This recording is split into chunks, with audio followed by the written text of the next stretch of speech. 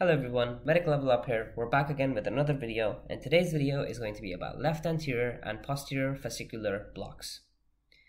These blocks don't tend to cause a massive increase in the duration of the QRS complex, and instead they cause a shift in the axis of the heart. These are basically the two subdivisions of a left bundle branch. So we're going to start off by drawing the heart. We're going to draw off a AV node, a bundle of His. The left anterior fascicle is like this, and the left posterior fascicle is like this. You can see that the left anterior fascicle is depolarizing the left side, and the posterior fascicle the right side. We're just going to label these as the anterior fascicle, the posterior fascicle, and the right bundle branch. We can see that the anterior fascicle is supplying the left side of the heart, and we're just going to block this.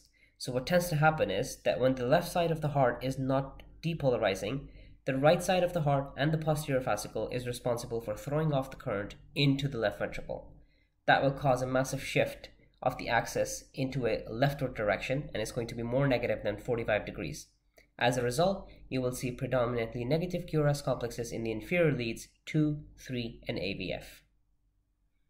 So remember, not a long QRS, but a shift in axis. Similarly, let's block the posterior fascicle. You can see that there is no current flowing into the rightward side of the heart, so the anterior fascicle is now responsible for depolarizing the right side of the heart, and as a result you get right axis deviation and an axis more positive than 120 degrees. You will see predominantly negative complexes in lead 1 and lead AVL, and positive complexes in inferior leads, which signifies right axis deviation.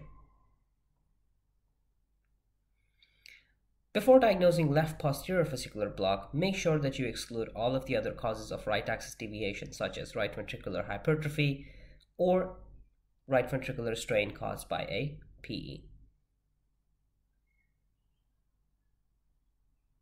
Now let's talk about bifascicular and trifascicular blocks. Bifascicular blocks is when there is blockage in two different places of the heart. Most commonly, this is going to be one in the right bundle branch and second in the left anterior fascicle. So we're going to draw it off like here. We're going to block the left anterior fascicle and the right bundle just like that.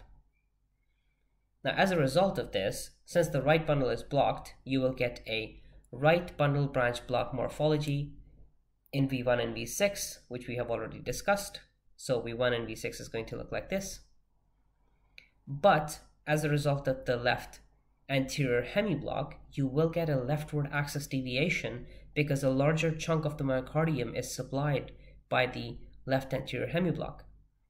So combining a right bundle branch block morphology with a left axis deviation, you can diagnose a bifascicular block.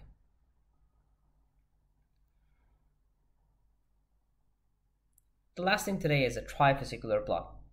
There is a common misconception that if there is a right bundle branch block morphology, a left axis deviation, and a prolonged PR interval signifying an AV block, this is known as trifascicular block, but that's not actually the case.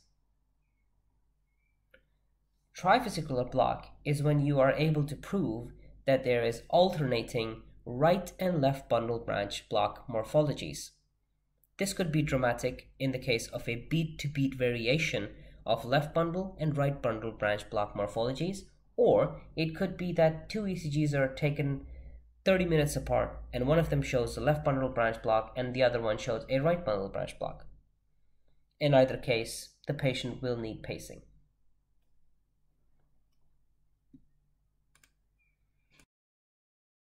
So essentially, let's review this.